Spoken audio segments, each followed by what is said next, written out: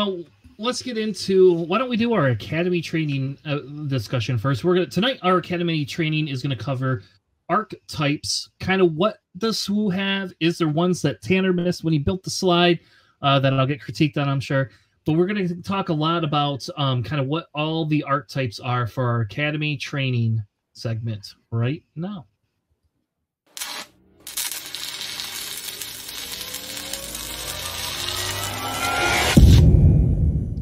All right, welcome back to our Academy training segment. Tonight we're going to be talking, we're going to kind of kick our archetype series off. We did this when we did our X-Wing podcast. We also did an archetype discussion.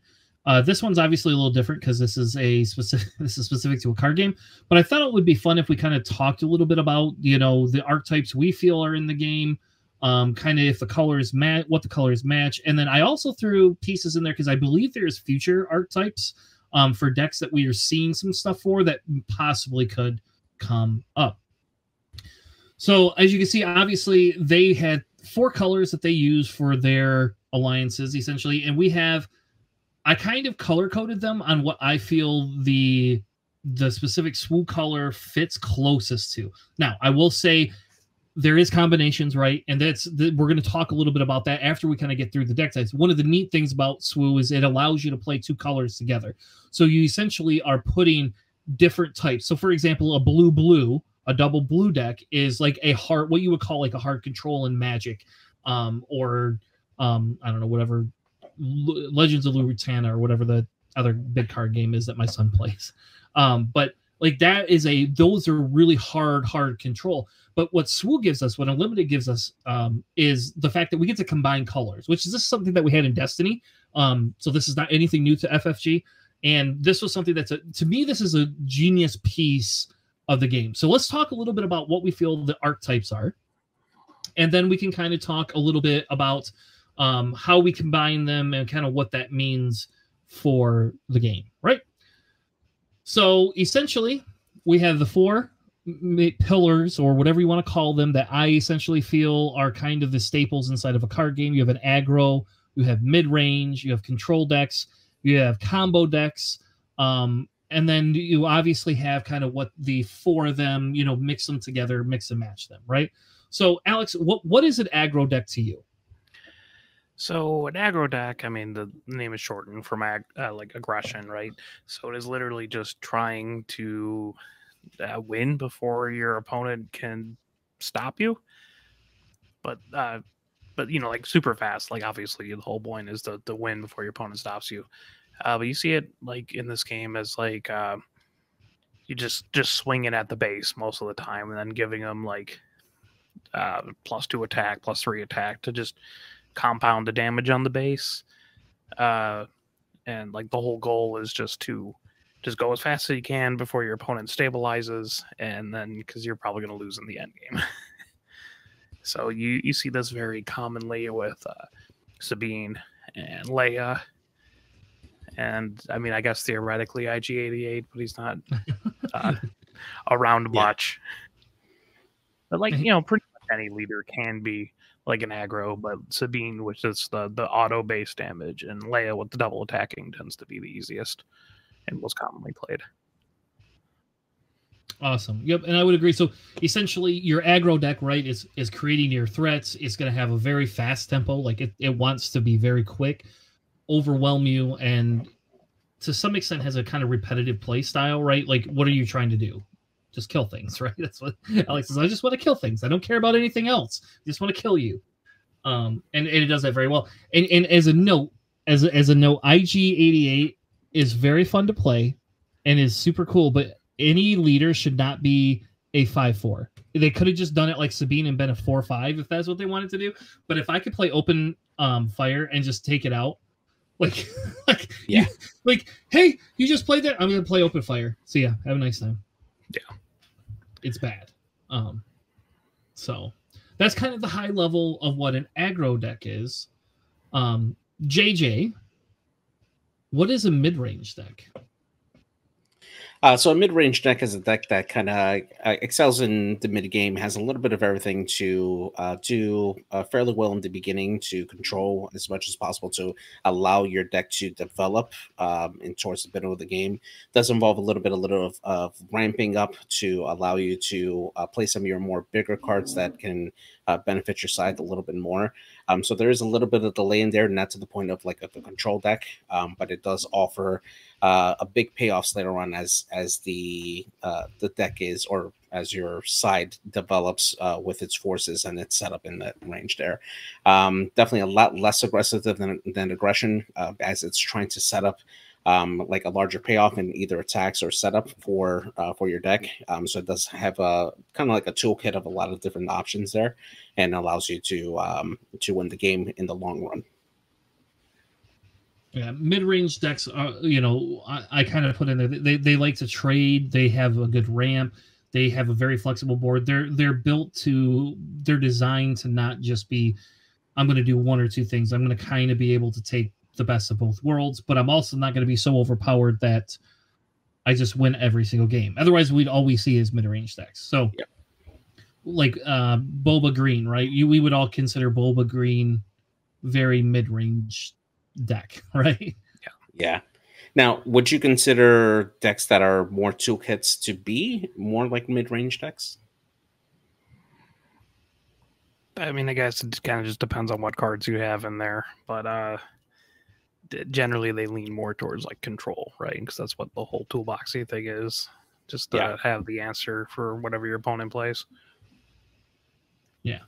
Which is funny because we're going to talk a little bit in another episode about some of the decks and archetypes and how they kind of mix and intermingle together, right?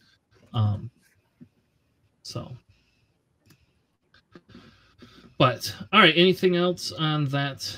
That is our mid-range decks. It's essentially designed to be very reactive to your situation. Then we have control decks. Alex, what is a control deck, and why is that your favorite style of play?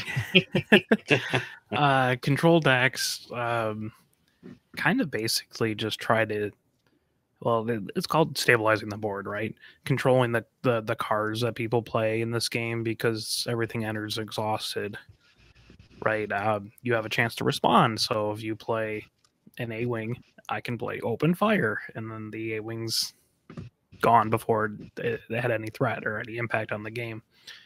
So it's more just like having the answers, trying to not necessarily stall out the game, but have a great end game that once you wear your opponent down enough that they can't do anything, your end game is just going to be better than their end game, and you win off that.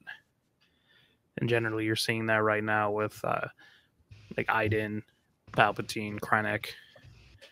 Not really much in terms of hero characters for control, which is kind of weird, but they don't have a lot of the tools, the immediate responses.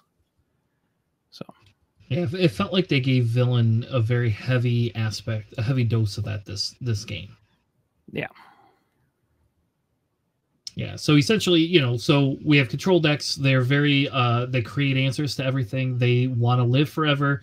They like to disrupt your board state, or give you zero board state, depending on who you play against. And their end play is they have to win in the end game, and that's just where we get into combos and different things. But blue is giving us most of that control-ish feel for the most part right now. The last one we have is a combo deck, right?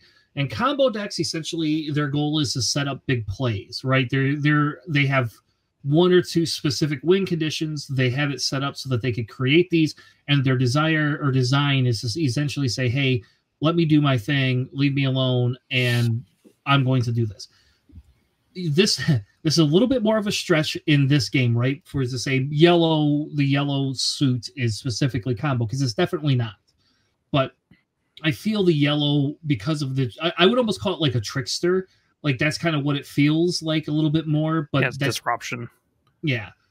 But it also has a heavy ability to set up combos. Like the yellow has cards designed, if you look at Boba Yellow, even though a lot of people are like, that's an aggro deck, and it is, it's also a combo deck because you're looking to set up specific plays, just not with one character, right? I can do my combo-ish things with my surprise strike, or really shoot first, whatever. That's, I don't consider that a combo card, but your surprise strike, or your, you know, you're specifically using a waylay to kind of set up, hey, how do I get my Boba to do specific things?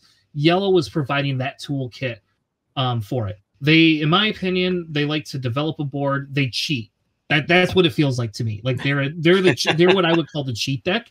In Destiny, we used to have droids, and you used to have Chopper and C-3PO and R2-D2, and you literally could play 1 or 2 cards and basically activate your whole board set and do removal from your opponents. And it was just stupid. It was just like, I'm going to activate my Chopper, which then activates my R2, which then allows me to activate my C-3PO. And then because I can sequence all of my timings however I want to, R2 is going to change the dice, C-3PO is going to resolve it and give it a +1.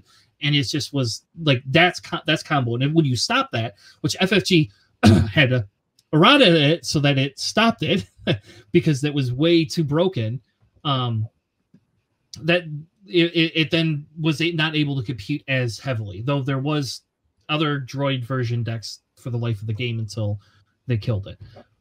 So that's kind of, to me, that's kind of what the combo deck is looking for, is big plays. They're cheating, they're cheaters, and they like a developed board so that they can play their 1-trick or 2-trick ponies.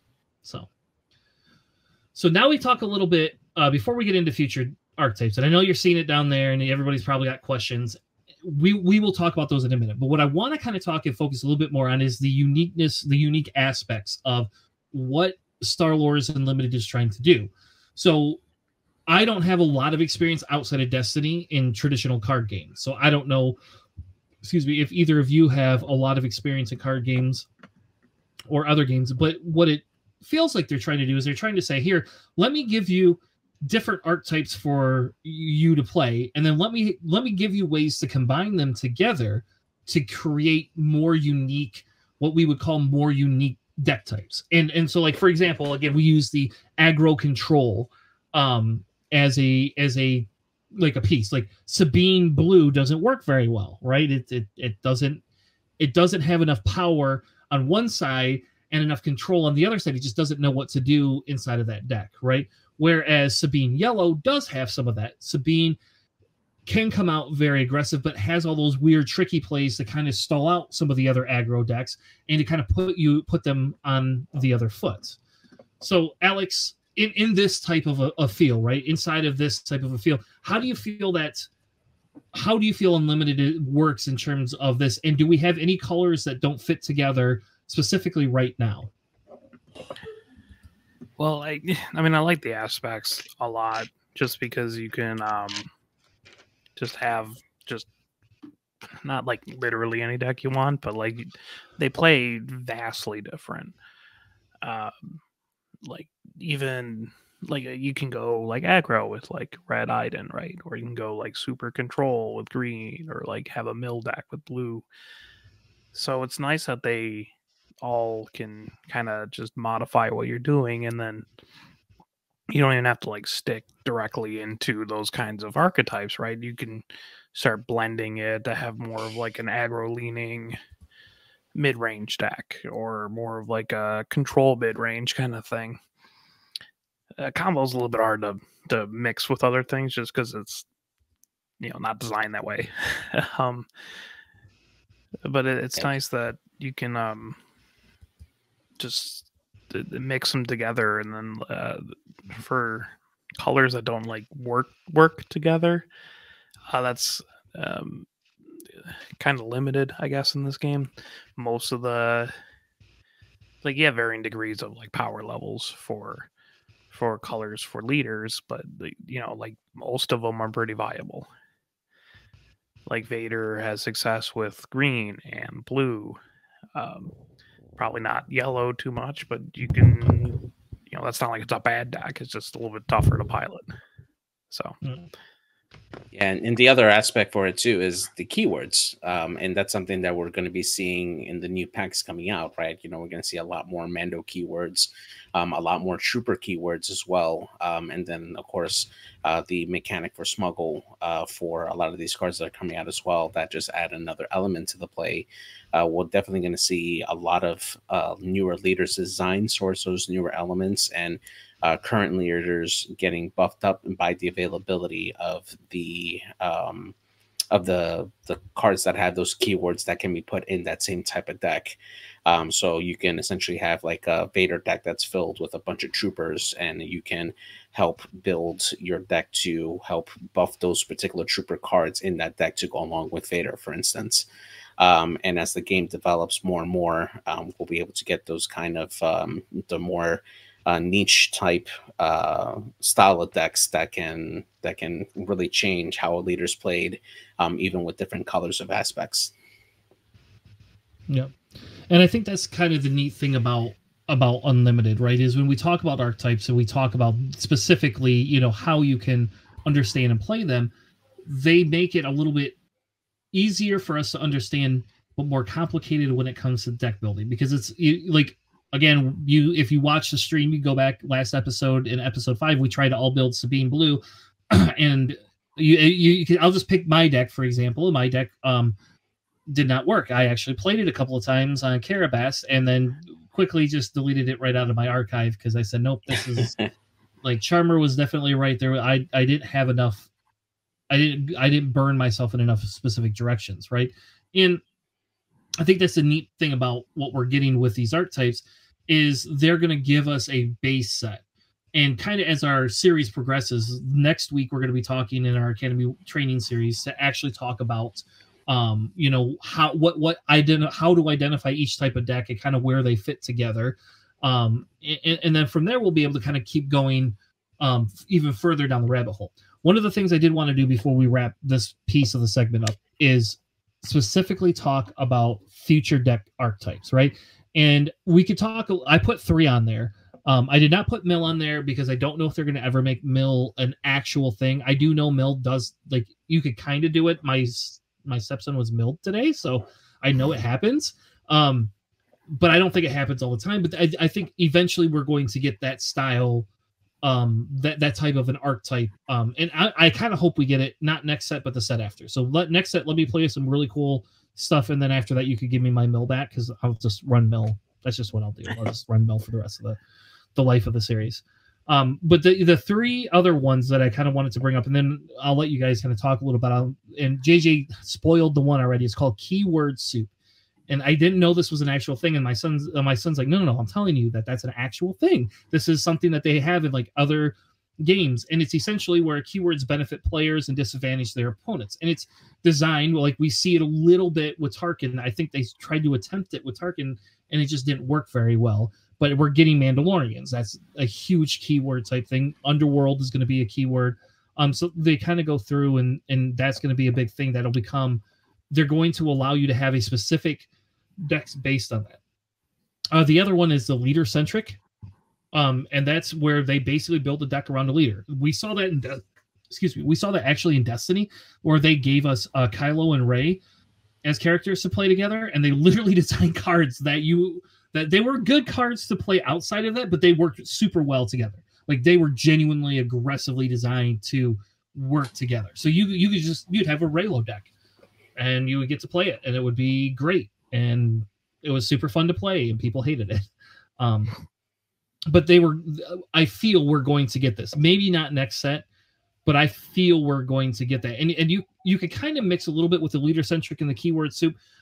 If we get like a Mando deck that really works really well, or a Bo-Katan deck that just like only works with Mando and anything else you try with her doesn't work, then you know that's what that specifically. But I believe we're going to see that in the future. And then the last one I had on there was upgrades, but I think I don't know. We're pushing that envelope with it, but I feel that there's a possibility we could get decks focused specifically on upgrades that interact, like in bounties kind of do, but they're not all specifically like that, but we're going to get people that, or we're going to get decks supposedly that will be upgrade specific, and the upgrades are not just, oh, I'm going to put a lightsaber on Darth Vader to do an extra 4 damage to somebody, which is still really good, and it should not be a 2-drop cost thing, but it is really good. I actually seen somebody use it on Darth Vader unit and put it a ambush out and kill somebody, put another thing on there, and you're like, oh, great. And now I have a Darth Vader unit that now is swinging for 9 every turn. So it's gross. Yeah, I mean, you get a little bit of the keyword stuff with like Leia, right? Because she specifically needs rebels to attack. You get it with Hera, who gets Spectre units for no aspect penalty. So there's already a little bit of there. The new green heroic Boba leader deals a lot with keywords, so that's definitely upcoming. And you actually get a little bit of the leader centric too with Chariot decks, just kind of pumping him up and healing him enough because he doesn't die until the end phase, right? So, well, not end phase, regroup phase in this game. So like you get a little bit of it, like the seeds are there, and that's pretty cool. Yeah. JJ, anything else? Again, like I said, I didn't put Mill in here because I don't see Mill as a viable option as of today, but I do think it's coming. So, the other thing I think that the game is missing that we've seen in other games, and it makes me wonder if they're going to eventually flesh it out a little bit, mainly because it tends to be associated with like negative play experiences. Is discards, being able to control your opponent's hand by making them discard cards from their hands. Now, we do see a few cards that already have those components already, and it basically removes the options from your opponent's deck, right? Or from their hand, which limits their choices, what they can do. Typically, those type of decks can be feels bad because, especially when you're playing like combo decks where you're trying to build up to something like for a big punch and it gets taken away from you before you can even do anything about it.